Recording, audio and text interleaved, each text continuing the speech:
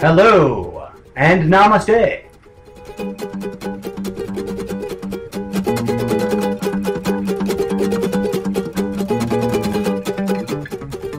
Welcome to yet another episode of Breaking News. I'm your humble host, the incorrigible Mr. Zeppo. Let's get started. So, I used to title bonus segments like Part 2 because I was carrying on with thoughts that I didn't get to in the first 45-minute segment. Then I realized that was kind of messing with my head because it fucks with the episode count. Not that it matters, but it's a little bit of confusion in my mind that I'm trying to alleviate.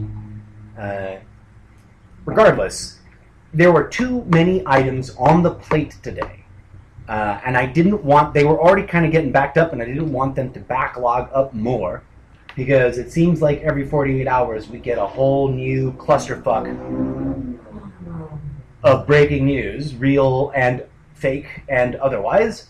So I wanted to clear some of these things out.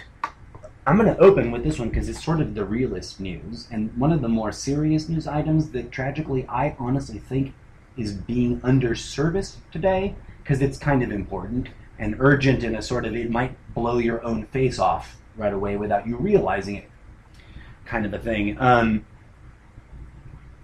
Recently, and for a disturbing sort of second round of announcement, the company Takata, it's a brand of vehicular airbags, have extended their recall on faulty airbags. Okay, this sounds really sort of wah-wah next to all this international, national government news and stuff that I usually focus on. But, and I know this number isn't huge, but this recall, the lack of getting it fixed, has already caused 17 deaths. That's 17 otherwise presumably innocent people. And I only say that because everybody's equally guilty and innocent, so just being funny in my head. But 17 people who probably didn't need to die right then, that day, had their face blown off because of a safety device designed to protect them in a moment of bodily harm and danger, malfunctioned and killed them instead. And to the best of my understanding, multiple hundreds of millions of cars from multiple brands are affected and are on the recall list. So my dear listeners, if you have a car and that car has an airbag in it, you should go to the interwebs and ask it if Takata brand airbags has recalled your make and model, because you want to get that fixed. And they're trying to get it all fixed. When I wrote this note down for an episode, to be used in an episode, I totally meant to look up and have ready for you the link to where you can double check if your car is on the recall list. I don't have it. I totally forgot to do that. But Takata, Takata, Takata airbags. Type in Takata airbags recall and the make and model of your car, and I'm sure some sort of searchy thing is going to come up that's going to let you search and find that out. But as silly as that is, folks, please don't die from having just ignored that recall. Get it fixed, please. Okay, enough of that. I think that's real news, like real news that really needs to be shared. So if nothing else, if you know people who drive cars and have airbags in them, share this episode. Just for that bit. And of course, then they can listen to the rest of the show and maybe get seduced into becoming fans. Okay, back to some breaking news from the shining city on the hill we know as Washington. The presidential, the press secretary, sorry, sometimes I can't read my own handwriting. Junior deputy press secretary or something? I forget what her title is exactly. But Sarah Huckabee Sanders, for 2 or 3 days running now, has had the humiliating job of presenting an off-camera, audio-only White House press corps briefing that patently and unavoidably makes her sound like a political stooge, spinning doctored spin for money. Like, it's just sad. And for her sake, I hope that those of you who care and believe in prayer, pray a little prayer for her, that she wakes up and realizes what she's doing and gets the fuck out of there. Because as it seems to be the case, more and more people who stayed on with this administration are kind of throwing up their hands and going, nope, can't do this job, and walking away. Most notably, just in the last week or so, the chair of the, what's it called? Some kind of oversight committee on ethics, I believe. The Ethics Oversight Committee. I think that guy went, oh, ethics, fuck that noise, I'm leaving. I think it was today's, I digress now, today's off-camera statement from the dear Sarah Huckabee Sanders. Basically, to paraphrase, she was trying to say that all of this Russia fake news stuff is such a bummer because the president would like to be focusing on his agenda. That the president would really rather be talking about healthcare, tax reform, infrastructure, and national security. And, honey, really? He is the president of the United States. At any point in time, he can get up, walk down the hall, step into that press briefing room, and make a statement. Never mind the fact that he tweets like crazy all day long. So why am I perplexed by your statement? The president would really rather to be focusing on these issues? And why isn't he? Why hasn't he had a press conference since January? Why hasn't he had a real full court press, ask me questions, I will answer them from the podium of the White House press corps briefing room at all? Every other president in postmodern history has. If he would rather be talking about these important issues, why is he instead sending you, and ever increasingly more rarely, Sean Spicer into that press briefing room to say such ridiculous things as this off camera? Why? Because he isn't doing this, folks. He would really rather be talking about blah, blah, blah. He's not doing it, except for at the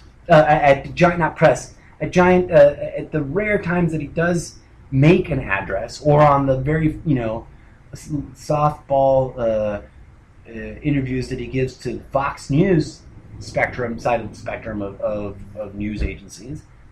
And even there, I haven't heard much of substance, any meat on the bones about these issues, or else I'd be talking about them. And I'm just a rank amateur. And I'm pretty sure, while yes, the left-wing hyper-liberal news is out to destroy Donald Trump, I think that if he had mentioned these subjects, these topics, and talked about any substance of on these issues, they'd be reporting it too. Okay? So wowzers. And watch out, folks. I guarantee you, and I think I called this on a previous episode from right before they started doing this, like really creepy, really totalitarian, almost, North Korea-esque banning of video cameras in the White House press briefing room. But they're fucking with you. They're fucking with you. You're being played, media. The president is not, none of this is by accident. Anyway. In other news, I found this particular interesting item really quite noteworthy, because this is a whole new kettle of worms, or bucket of worms, or whatever. It's a whole new ball of wax. Republican senator. I do believe he's a senator, not a whatever you call the other house, the House, Congressman, Mo Brooke. He is bringing a budget on a budget battle to the president's doorstep in the coming days and or weeks, because he's literally out there stomping around shouting, build the wall or government shutdown. Yup. If you haven't heard this, this is hilarious. I did a full-on stop, pause, rewind, what the fuck? Mo Brooks.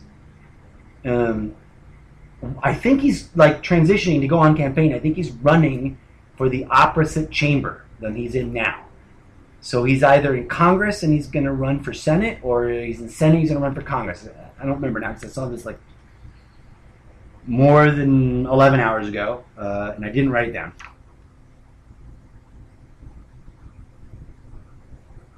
Oh, he's running to replace Jeff Sessions in the Senate.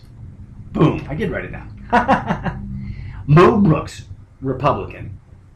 He is throwing down the gauntlet. Start building this wall right now, America, or I'm going to pull a GOP government shutdown.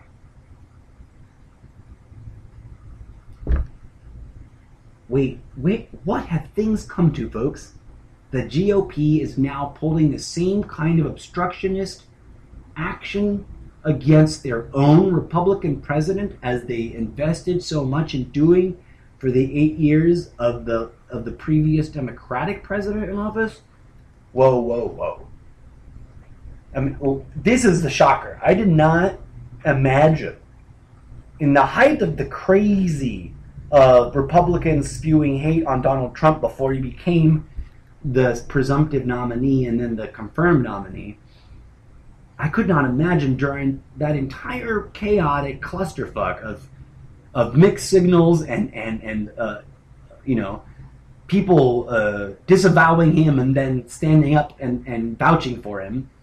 Never did I imagine that one of their own would threaten him with a government shutdown in the House of Representatives or the Senate or whatever because of his lack of inaction or because of some issue he's failing on. Isn't that just crazy? Build the wall or we're going to shut down the government.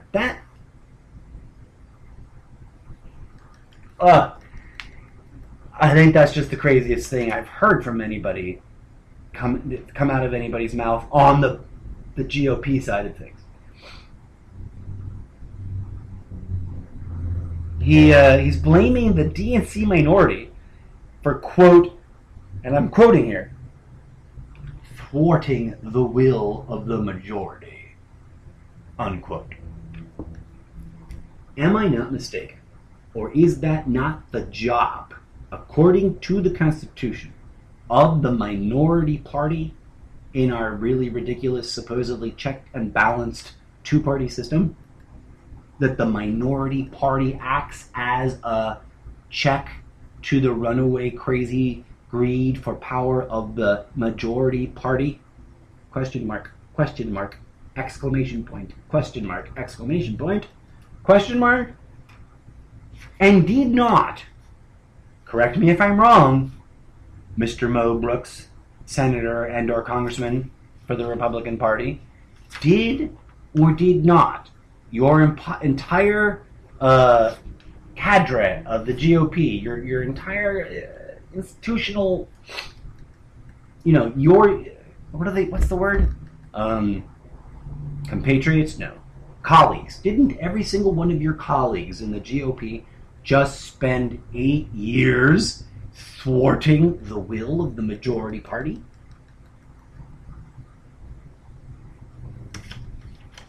I ask that not because I think Mo Brooks is going to pick up the gauntlet and call into my show. I doubt it. I haven't set up my phone line yet. But because I think it's worth asking so that anyone and everyone who might come across this humble podcast can take a moment and chew on that fat. Because I posit to you, my dear listeners, that this sort of behavior that Mo Brook, quote unquote, representative of the people, this behavior he is exhibiting is a prime example of how they themselves, our elected officials in office, are A, puppets of being manipulated by some other source of influence beyond that of our own voices, which they are supposed to be representing, and that the whole point of politics is to cause division, distraction, and dissent, like just constantly be causing turmoil. Because that's what this guy just did. And that's what everybody seems to be doing. And it's quite ridiculous. And by the way, there's people out there who think the wall is actually already under construction. That is all kinds of nonsense. That's all kinds of weird, misleading spin. We have to remind our brothers and sisters who are still hardcore blind faith believers, we have to point to them to the facts and verify it for them, that Trump will pretend, and by that I mean he will take the credit for something else happening because it happened because other people did shit, and pretend that it occurred because he caused it to be so. The basic example is the carrier deal. Remember the carrier deal? It was like the big deal. And by that I mean, you know, how he's always talking about he's the art of the deal master. It was the first big corporate deal that back then candidate Trump, or President-elect Trump, because it sort of crossed the boundary there, all his use of that. He dropped it as soon as he was in office. But he totally misled his fan base into inaccurately believing that he had shaped the decision there. And he had not. He may have taken a meeting with people at Carrier, but the Carrier deal was something that was well underway. And on top of it, the Carrier deal, as agreed and executed, did not achieve any of the false pandering promises that he laid out, because people still lost their jobs. And that factory in Mexico still got built. Double check it for yourself. Or if it isn't built, past tense, it is still on pipeline for being built. Okay? And Carrier was going to do what they did, which was not what Trump pretended to take credit for, whether or not Trump was president. Period.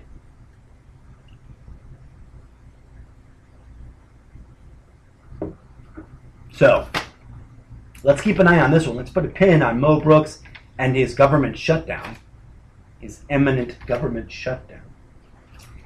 Oh, and speaking of deal maker, the ultimate deal maker, did I already talk about, I think I did this in a previous episode of News Breaking News, but holy schmoly, did Putin Trump. Just days before they met, quote unquote, supposedly for the first time, well, I guess I should have put supposedly before the quotes. Yeah, supposedly, quote unquote, for the first time. On the same day that North Korea launched that ICBM test thing that increasingly we keep getting lots of weird new updates about whether or not it was able to go this far or that far, whether or not it survived re-entry or not. And what I find fascinating about the ICBM test by itself, interesting sidebar, is no one's talking about the sourcing on all of those military-grade supplies that went into making it, other than to attribute it all to China, which may or may not be 100% true. But, you know, let's not forget, China, they couldn't build those weapons without some weapons manufacturer somewhere helping them or providing them materials or giving them instruction. Or they themselves having a weapons manufacturer.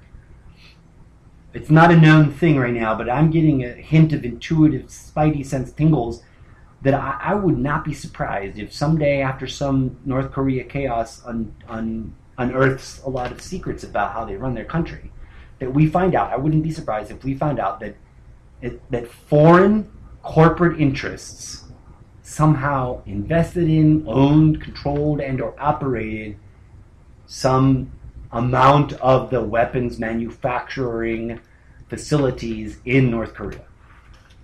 That's a thing to look into.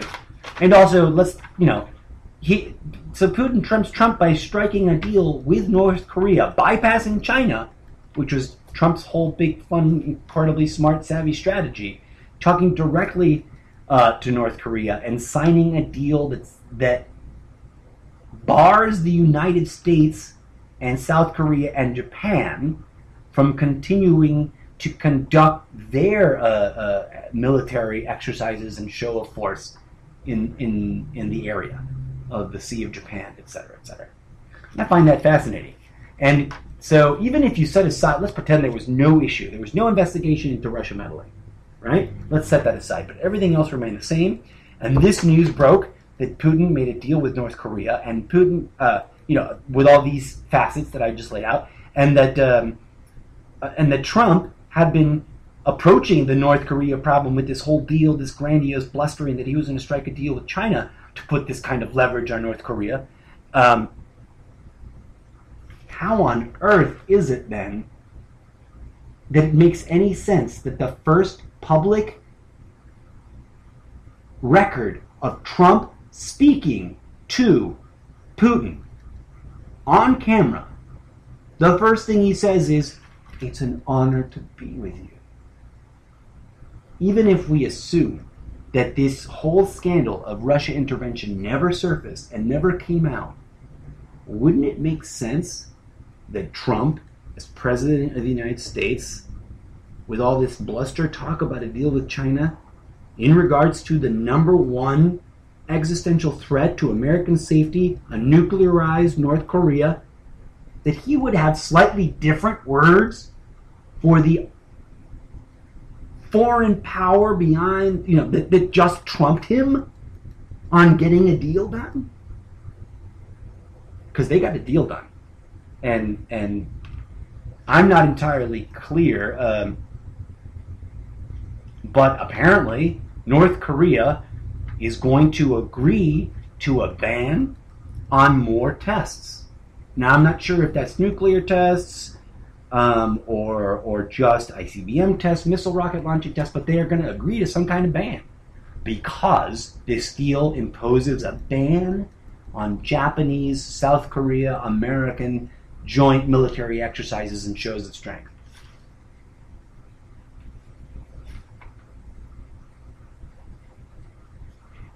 How on earth does this blowhard, this manly man, this tough guy, this no one can fix it but me, deal maker of deal makers, blunder the deal making that badly, and then act like such a little meek, submissive, subservient beta male to the guy that trumped him, when his whole brand is being himself the trump card.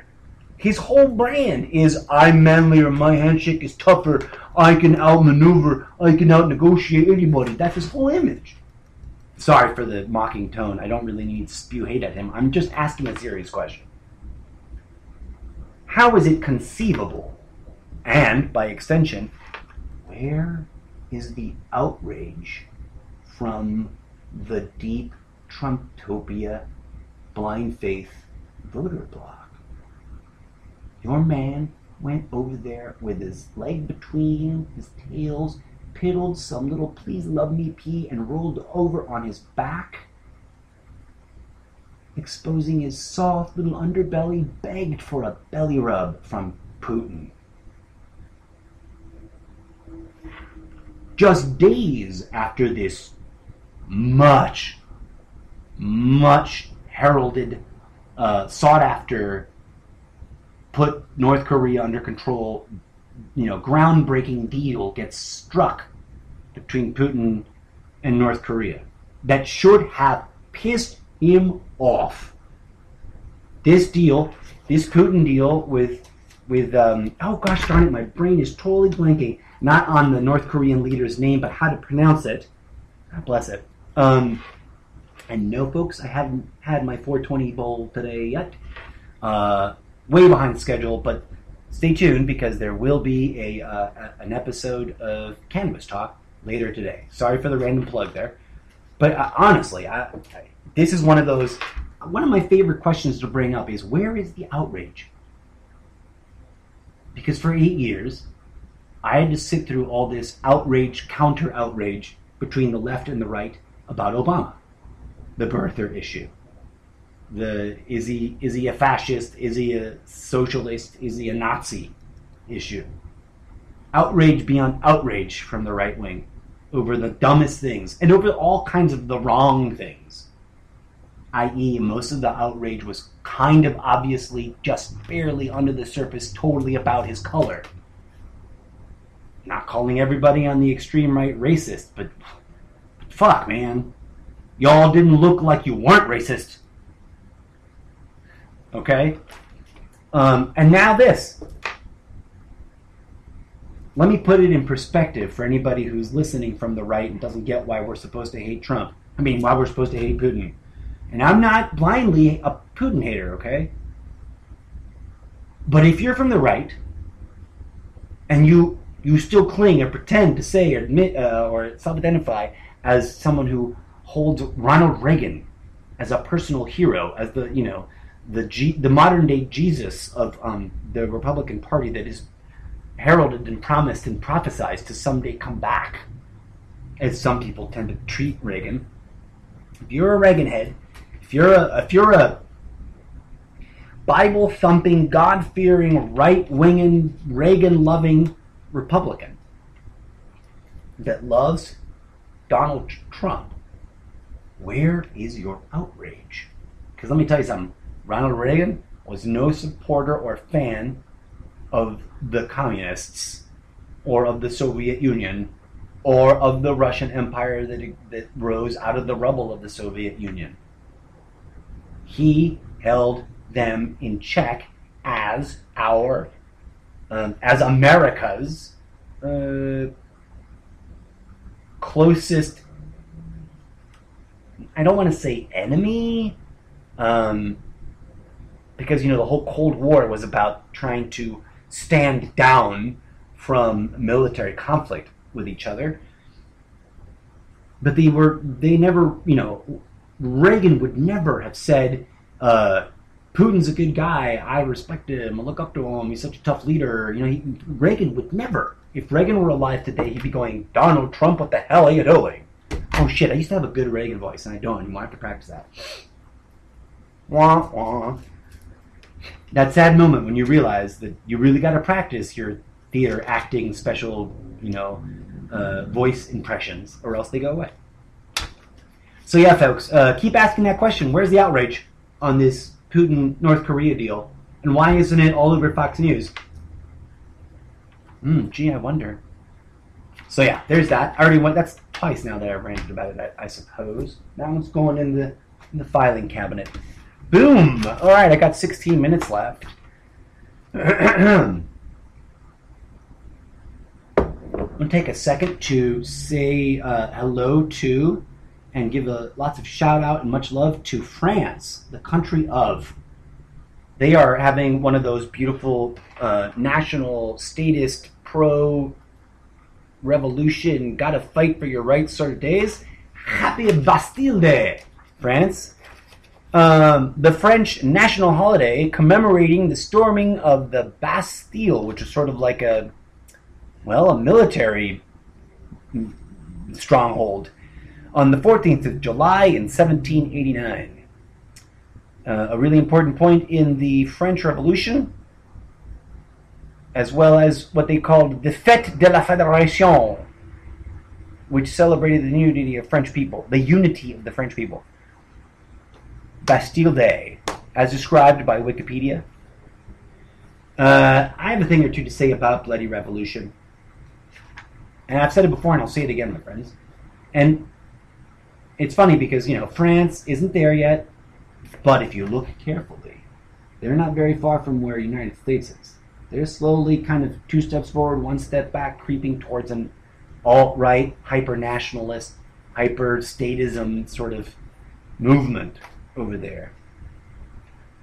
And, correct me if I'm wrong, that's the kind of thing that's the kind of movement that, once established and in power, gets just really easily slides into tyranny, and therefore ends up prompting bloody revolutions.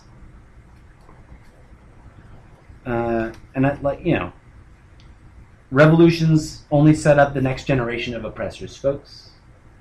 And I pray that we don't have to live through we already are, actually. Let's no denying it. There isn't a true free democracy in the world today.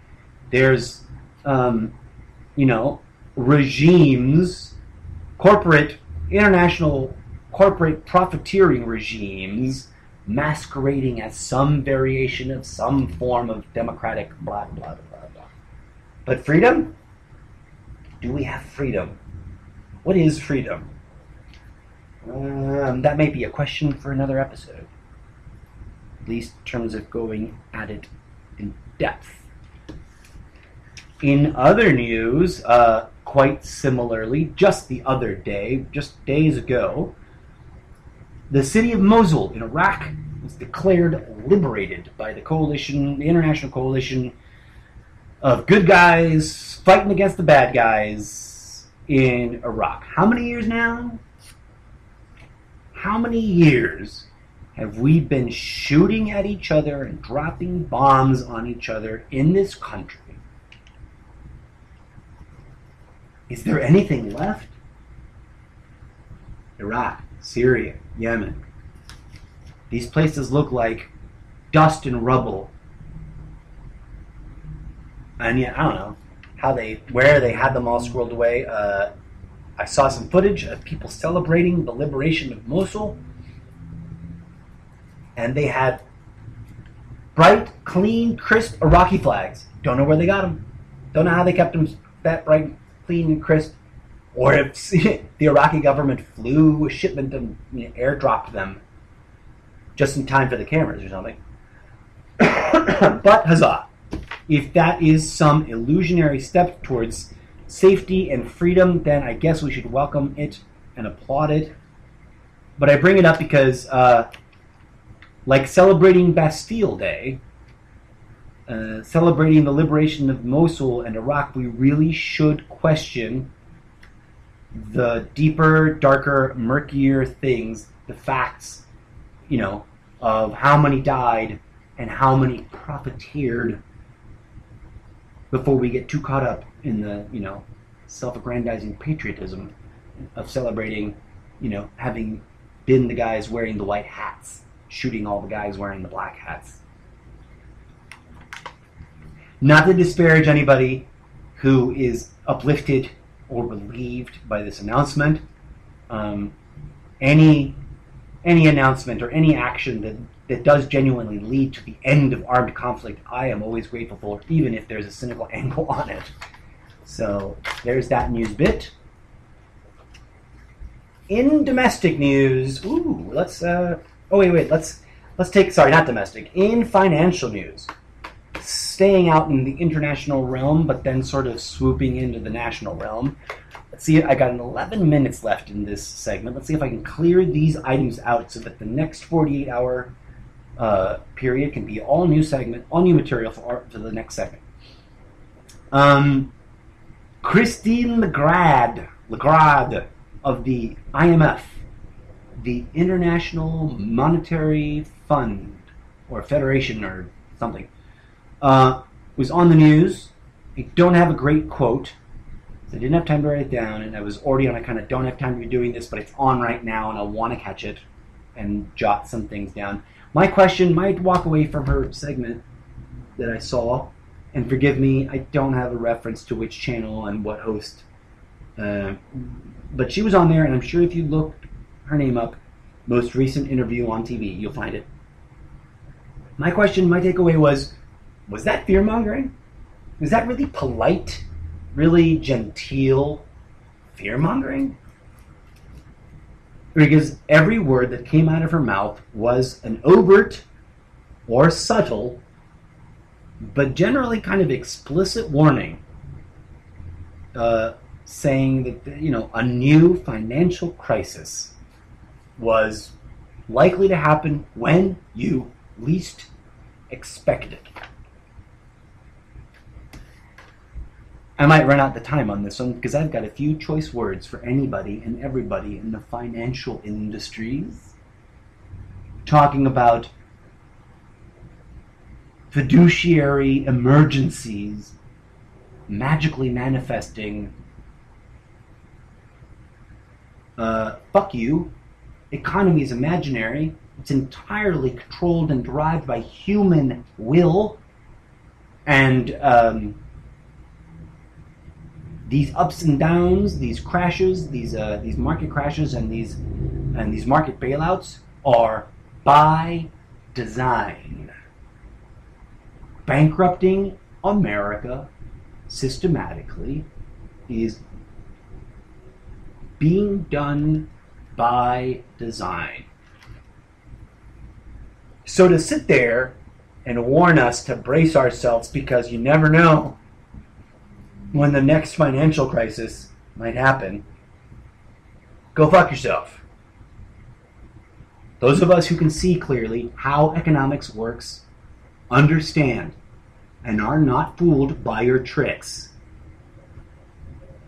The community of financial profiteers who profit on the system of economics, they have their hands on all the levers of economics. Because it is not a law of nature. Economics is not a phenomena that occurs organically in the cosmos. It is a lie. And a lie doesn't necessarily have to be an evil thing, quote unquote. Okay? A lie is simply an idea that does not reflect reality accurately, or does not represent something that is real in reality. Economics is something we, as a species, made up. Something that we imposed on ourselves. Something we brainwashed ourselves into projecting our belief energies into. And that we ourselves, as humans, control every nuance aspect of. Inflation does not occur in nature. Deflation of value does not occur in nature. Now, you can maybe hyperbolically exaggerate some circumstances in nature to kind of personify them and make them seem as though, but no. You know how I know? Because the cosmos doesn't give a fuck about any ideology or conceptual construct that is about material gain. The cosmos neither gives a shit about economy, does not give a shit about inflation, it does not acknowledge its existence, and it does not require it for any of its purposes. The only people involved in any of those things I just said are those that profiteer on the system itself. I'm sure the International Monetary Fund is not going to be very excited about being mentioned on my podcast that way. In related news, a little bit of gentle sort of anxiety rattling or anxiety mongering. There was plenty of talk on all the channels from both sides of the ideological spectrums, all sides, all corners, about the Fed chair, Janet Yellen, and her final visit to Congress, because that's what the chair of the Fed does. They go to Congress and they testify on the regular about the state of American economy and what they think the Federal Reserve ought to do in order to influence the economy vis-a-vis pulling the levers on the completely man-made system of economics. The interesting thing was that it was pointed out very curiously that if she retires, or I don't think she's up for retirement. But if for some reason, I think there's like a window here where she might not be kept on. Her term is up because, you know, this was her final visit to Congress according to the terms of her tenure. But she can renew. She can be renewed or asked to stay on for another term, or she can be replaced at this time, and I believe it is up to the president. And apparently all the buzz is that the next appointee might very well be yet another, because there's been several, yet another Goldman Sachs goon. It's become so blatant that the following term is now casually bandied about on almost all news media, regardless of which side of the divide they're on. Government Sachs. What's the latest count on how many Goldman Sachs CEOs and executives are appointees or new hires in this administration? I stopped counting at 7, right? There was 7 at one point. I think they got rid of 1 or 2, but I could be wrong. It might have been 6 or 5. But there were several. More than would seem appropriate given the fact that one of his biggest and most outlandish political promises was that he was going to drain the swamp. The swamp is not drained, folks. The swamp is being overpopulated. And of course, this whole situation as to whether or not Janet Yellen will leave or come back, it prompts thoughtful thinkers to ask some questions like, what the fuck is the Federal Reserve? What the fuck does the Fed do exactly? How the fuck does that work? So we're going to do a whole Federal Reserve special episode, because there's a lot of really disturbing information there, like, did you know that we don't own our own money? Yep, that's a true thing. The United States government does not own its own money. The United States government doesn't print its own money. It leases or rents or borrows the money from the Federal Reserve, which is a private for-profit institution. It just has the word federal in it. That is the entire, I just busted the nut on the Federal Reserve episode right there. But for shits and giggles, we're going to make a Federal Reserve episode later on, because it's always worth revisiting. There it is. That's my teaser and the closing line from the Federal Reserve episode. Stay tuned for that. Let's keep over there.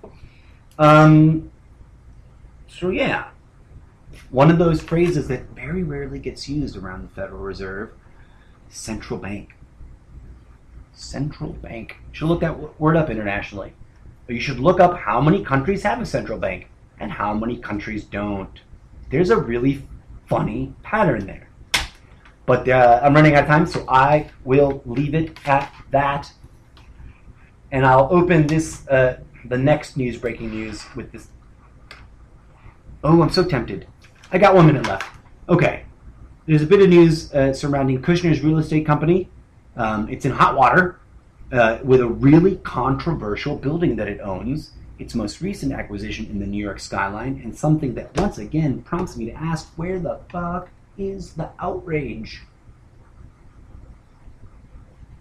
Kushner owns the notorious and controversial 666 building.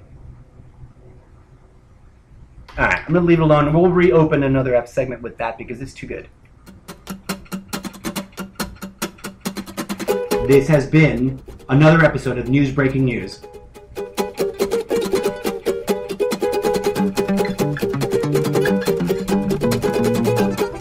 I'm your host, the incorrigible Mr. Zeppo, and I'm sending you a lot of humble thanks for listening and tuning in.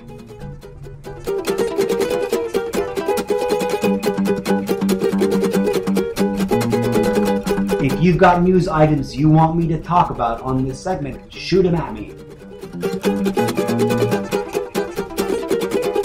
You got my social media details all over the place. I hope to hear from you soon. Peace out.